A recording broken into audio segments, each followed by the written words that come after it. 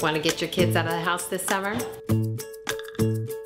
Every summer, we try to get out of the house and take a few spontaneous road trips.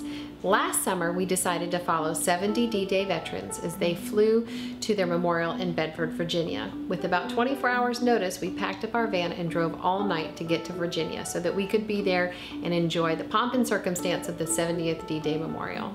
So if you want a few ways to make a fun, spontaneous summer road trip, here's a few tips.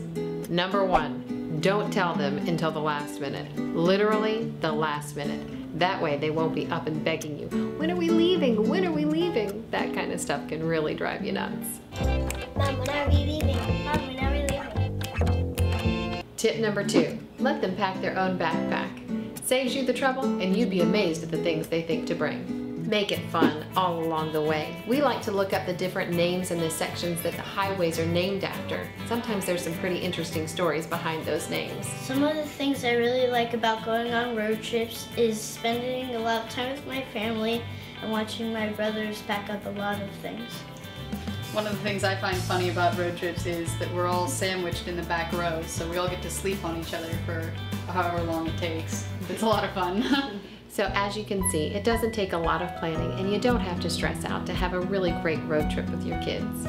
With a little bit of planning and a heart to have fun, you're going to make some great memories along the way. I'm Lyette Reback, Mom 15, gotta go.